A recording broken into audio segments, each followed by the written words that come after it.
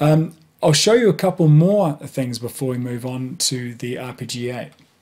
Now, I've already shown you how you can right-click here and also do the same thing underneath the edit menu. You can randomize your pattern to give you a bunch of new steps.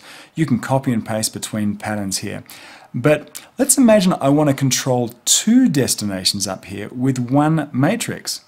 We'll hit Tab and we can send out these curves values, like we said before, to filter one frequency. But what if you wanted to control both filter one frequency and the oscillator pitch? With it, we'd need to split this signal somehow. I wish there was some kind of signal splitter for CV. Wait, there is.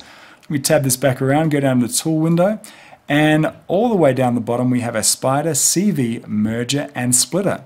Now if we drag that up underneath here, in fact hold down Shift as we drag it, and then flip this rack around, we could take this signal here, these curve values from our matrix, drop it in here, and then split that out to both oscillator pitch and filter one frequency.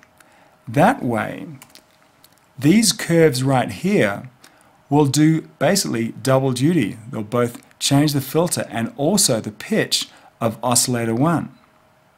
So this means that almost any creative control can be accomplished by sending that curve out of the matrix to send differing levels to almost any parameter across a whole bunch of different devices. I can't think of them all right now because frankly there are a million of them.